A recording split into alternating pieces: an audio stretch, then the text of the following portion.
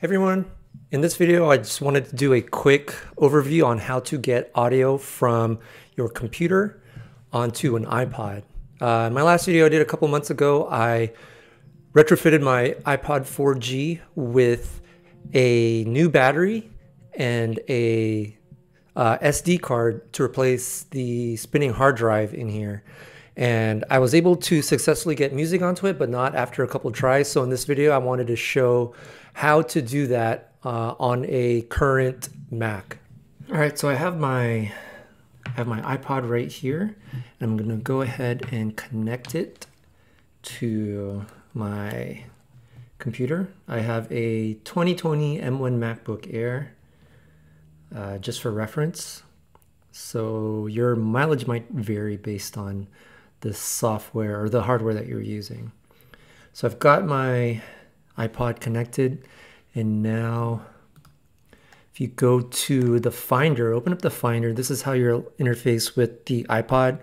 In the past it was music or iTunes, but now they removed that functionality from the music app and they put it into the Finder. So plug it in and it shows up here, JTOR's iPod.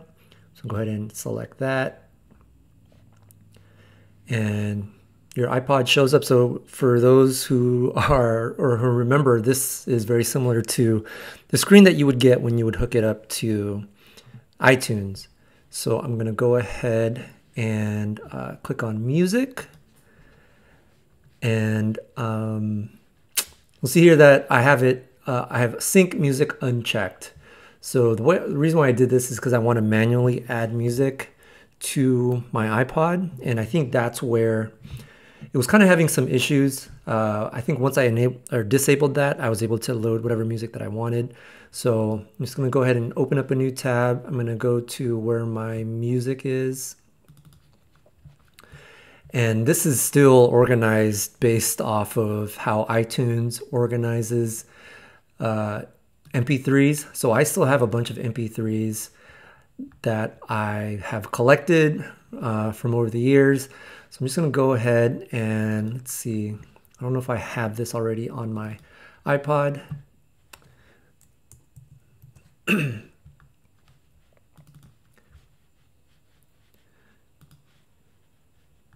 So as you can see that the way that iTunes has organized music has changed over the years, and now it's just a mishmash of everything. So it looks like I found the proper folder. So it's under music in another music folder. I plan to clean this up one day, but for now I'll just show you guys how to load music. So I just go to here. Let me just pick this one. I think this one's a classic one. Just highlight all of that and just click and drag. You'll see it has a plus button. And then it should sync it over.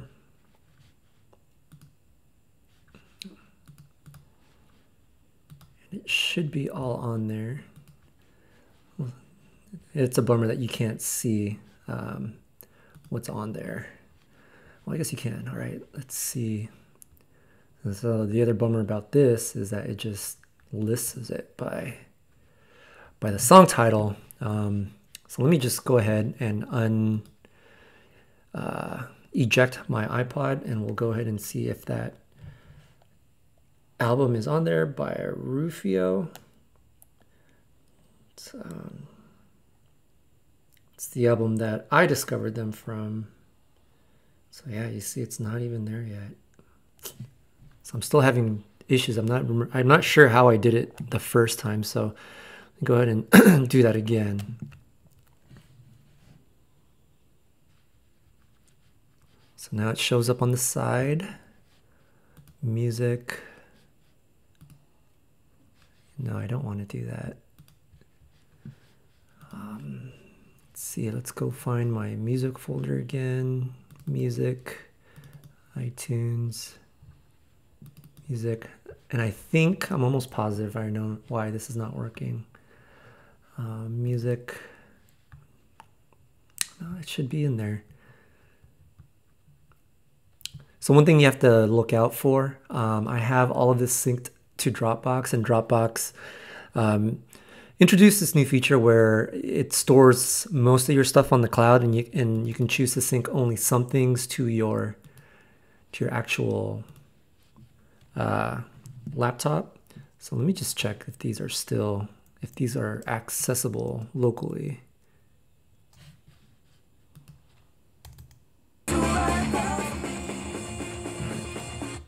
All right, so it looks like they are. Let me just do that again. Bring it to iPod. There. So there, now you'll see that it's updating the files. So let me try another one. So let's go back. Let's do their other album, one of their other albums. So you'll have to bring it over to the tab that you're actually have the iPod open on, and then just hover over this. And now there's that plus sign where the arrow is. Go ahead and let go. And now you'll see that it's uploading. So it's not as intuitive as it used to be, but it's still, you can still do it. So I'm gonna go ahead and eject it and make sure that it is on there. So let's go to artist, down to Rufio, and there it is now, Rufio. And both of those albums are now on my iPod. All right, so I hope you enjoyed that video showing how to load MP3s that you own onto your iPod. If you like this video, go ahead and give it a thumbs up, and I will see you guys later.